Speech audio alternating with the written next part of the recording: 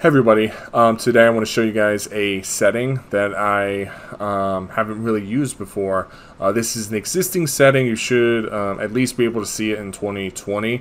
So currently I am in Dynamo 2.10 and I'm using Revit 2022. You should be able to use this setting in 2020 and 21. I'm not sure, previously to that, I'm not sure when this actually came out. But the reason why this is something I'm even looking at is recently Solomore posted an article about the new Dynamo 2.12 that you can download currently within the sandbox and kind of play around with it.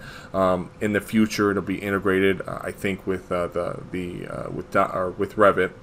But one of the things they're going to be updating is a preference panel, which is going to host a variety of preference settings, and one of those settings is show run preview, and that's something that you can get from the settings currently from the settings drop down.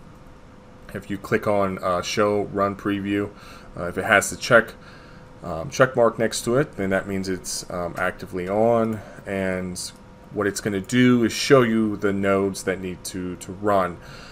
So you can see here I've got two code blocks. These have already run, and you can see the output 1 and then the output 2 down here. This one hasn't ran, and you can see Null there. What's interesting is that it's going to output Null anyways, just because there's no input into the W.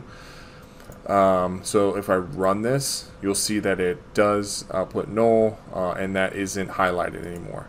And that's just going to say that when you run this again, all it's going to do is just output the exact same data. It's not going to do any, anything in the background. It's not going to figure out how to multiply these values. It's just going to output the same value, unless you change something around. And in that case, it turns orange again. And so if we just put those back, and then what we can do is just place some nodes down. So if we do a string, and this is kind of interesting, but if we do that and then do category by name, plug that in, and then let's do all elements of category. So I notice that sometimes it'll actually kind of get messed up, and I don't know if it's like it knows that because I'm inputting wall as the name that it's gonna output null as the output. But I've noticed sometimes if I do, like in this case, it's not wall, it's plural. So in that case, when it is like this, the output is null, which you can see currently is the case. So I don't know if that's why sometimes these nodes are not highlighted, even though they haven't ran before. So I'm not entirely sure, but I've noticed that little bug here and there. But if we update that to walls, and then plug that into the code block, we can see that all of these need to run. They haven't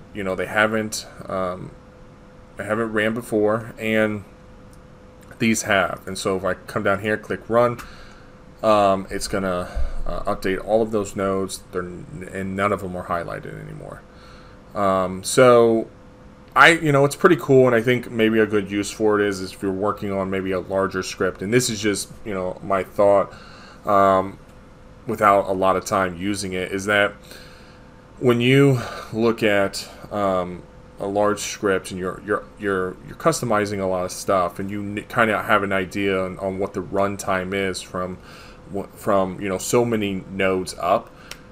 Maybe you modified a node that you didn't mean to, or you modified something and was unaware of it, that it was connected to another node that maybe was doing a lot of stuff, and because of that, it impacted the duration or the runtime, and so it throws you off, and then you're going down a rabbit hole of investigating other nodes.